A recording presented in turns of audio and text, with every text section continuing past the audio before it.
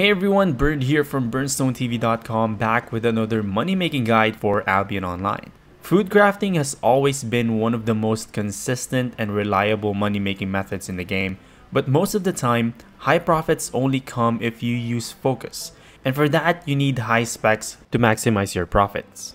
Or you can grow your own ingredients, which would slow down your money-making progress.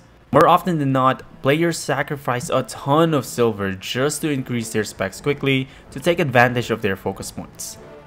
But today I'm going to show you how I spec'd up my pie chef mastery and still make profit while doing it. Plus I did everything in one city, so that means there are no dangerous or long transports. There are 3 pies in the game: chicken pie, goose pie, and pork pie.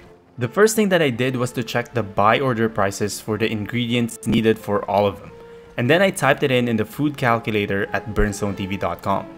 Click the first link in the description below to get free access to these calculators so you too can make more money in Albion Online.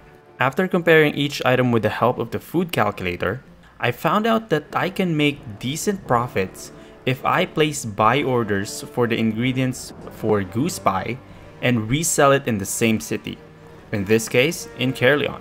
After my buy orders were filled, I went to the cook with the lowest usage fee. One important note is that the weight of your inventory will increase after cooking the food.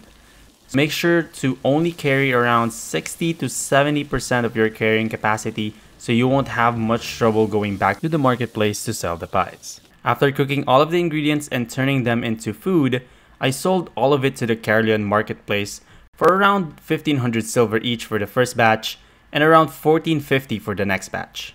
Now let's briefly discuss why this method worked and how I managed to spec up my pie chef mastery and still make some profit. It was mostly because of the food calculator at BernStoneTV.com. The calculator was able to show me that if I place buy orders to save some silver, cook the food even without focus, I can still make decent profit from it.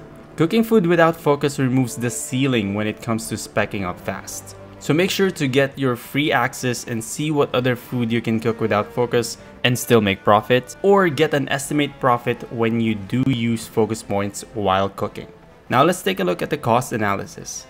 In a span of 2 days, I spent just a little under 9.8 million silver including the usage fees, and after selling all of the goose pies in the Carleon, I was able to get back a couple thousand shy of 11 million silver, making the overall profit equal to 1.2 million silver, or that's 12.32% profit. Now this is not a stellar percentage profit by any means, but it fulfilled my goal of getting high specs quickly while making some silver back.